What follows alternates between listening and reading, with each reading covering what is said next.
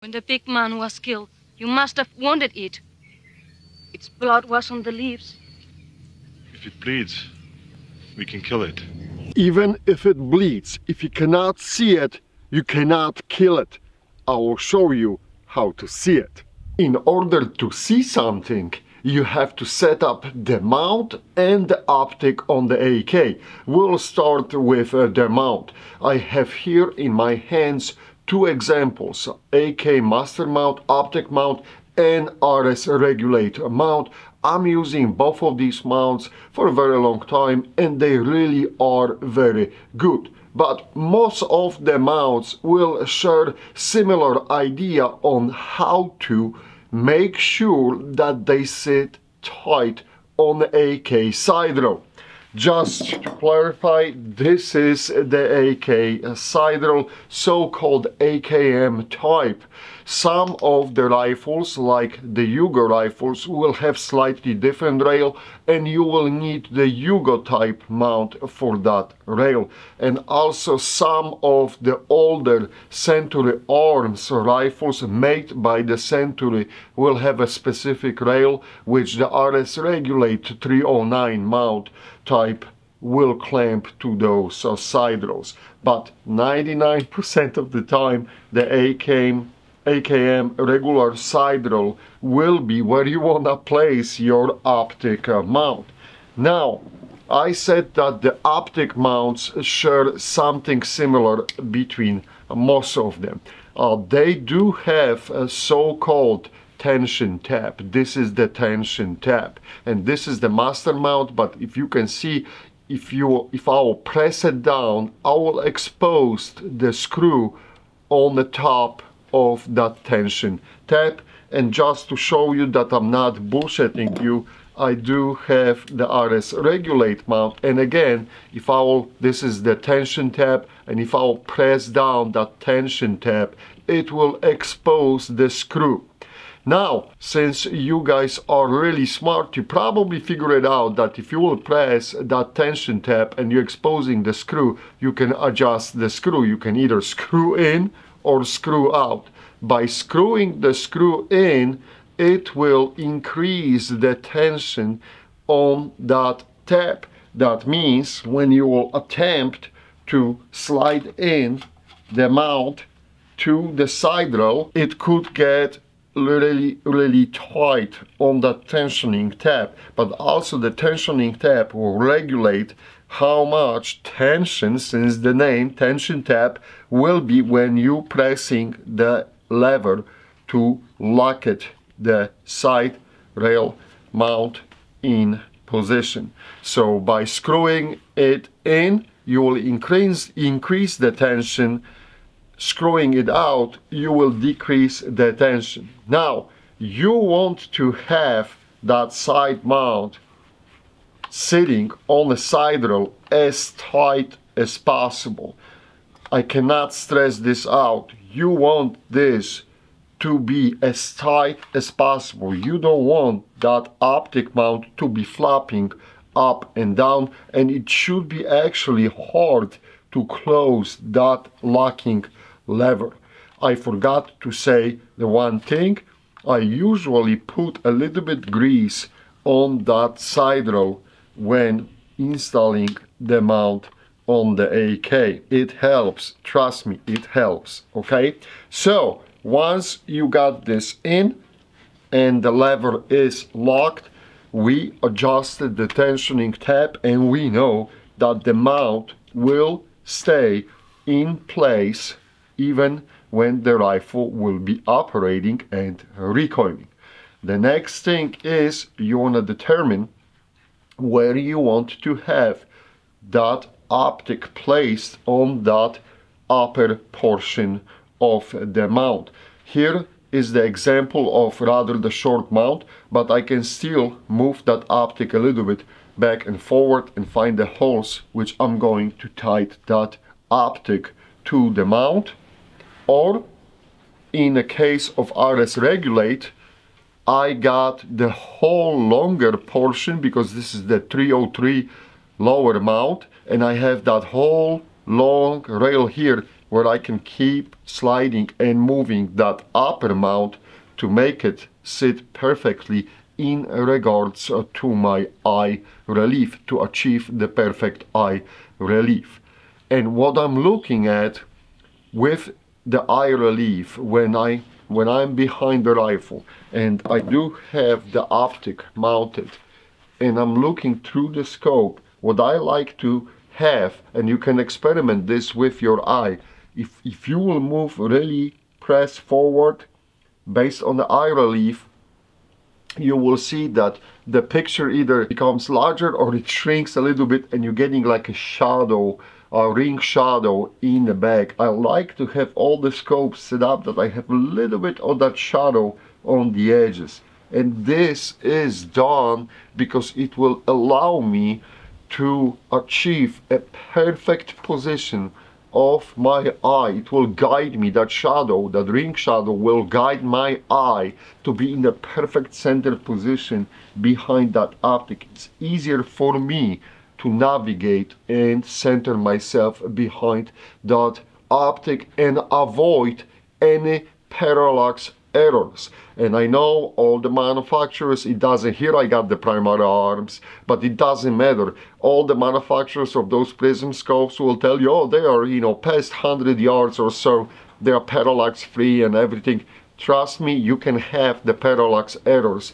And if you want to test this for yourself, you can start moving when looking at the target, and you can start moving your eye left and right, up and down, and you will see even at the extended ranges that reticle will start floating a little bit, and that will cause the loss of the precision of the rifle, because this is not really tied to the accuracy of the rifle, but it will be tied to precision of the system you put in, because you are inputting the error from the human eye.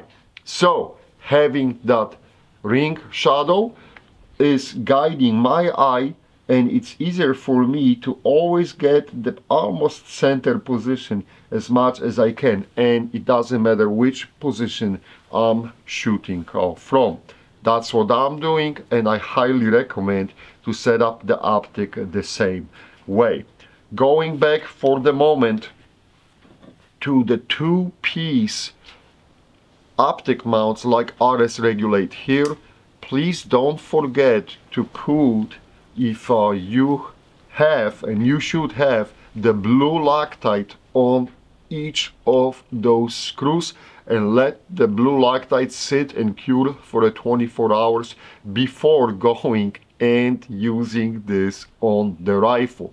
So it is extremely important to lock those screws in once you got everything set up. The one more thing about the RS Regulate mount, and I'm placing this especially that way so you can see it, you have a little bit more adjustment on the horizontal axis. You can move that mount left and right to perfectly center the optic behind the bore line. So the way how I'm doing is, when I place the optic on the rifle, I usually remove the dust cover. I'm not going to do it here, but I usually remove the dust cover, and I remove the bolt cutter and the recoil spring, and I can see if that bottom portion, if you will center your eye and center look at the bore, I can see it then if it's in center, and I'm locking it in position, and then I'm adding the blue Loctite to the screws and tightening everything up. Now, if you will happen to have this optic slightly to the left or slightly to the right, this is not the end of the world. As long as you can zero it, you will be perfectly fine. Guys, do not forget, for example, SVD has the scope completely on the left side. Our M1D sniper rifles had the scope on the left side, and being offset a little bit is no big deal because of the cone of fire and physics and geometry, how the stuff works. It really washes out, so do not stress.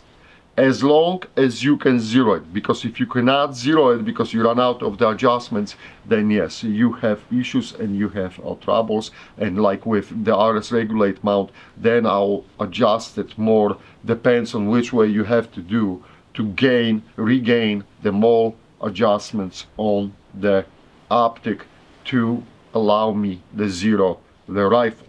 All right, let's jump to another section and we'll talk about setting up the diopter ring. Once we have optic set up on the mount, we are ready for the final adjustment. It is extremely important step, but somehow people are not paying attention to it. Most of the prism scopes or LPVO scopes or regular scopes should have diopter ring.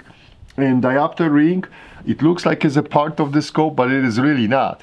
As you can see, it sits tight, but you can adjust that diopter ring to regain the crystal sharp picture of the reticle. And the best way to do so is go behind the rifle, behind the scope, look at the bright background. Here I'm using basically a blue sky. Do not look at the sun or you may damage your eyes, but look at the blue sky, and with my left hand I'm going to adjust that picture so I can see reticle as crystal sharp as possible. And you can do the quarter movements, go behind the optic, take the eye off and quickly look, is that reticle looking sharp?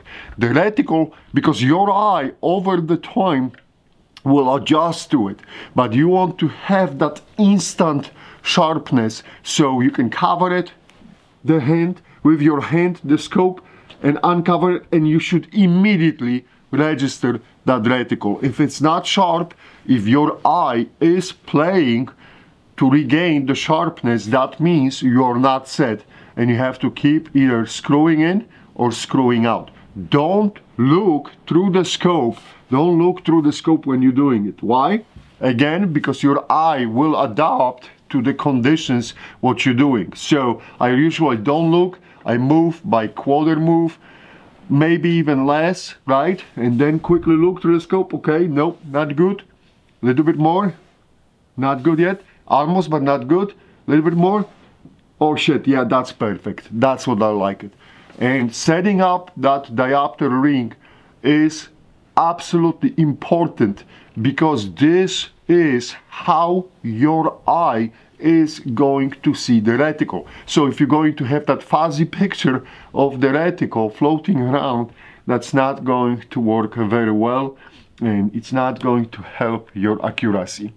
All right, these are basic steps on how I am setting up an optic, and I will be ready now to proceed and zero the rifle. The one thing which I want to add to is, when you have a new rifle and you just set up an optic on it, after around 150 to 200 rounds, I will basically retighten the tensioning screw to check if it's still tight, or I can maybe increase the tightness, and I will re-zero the rifle. The reason for this is because everything on AK through around 200 rounds is still settling down. The rivets, everything, the pieces of metal, everything is settling down. It takes some time.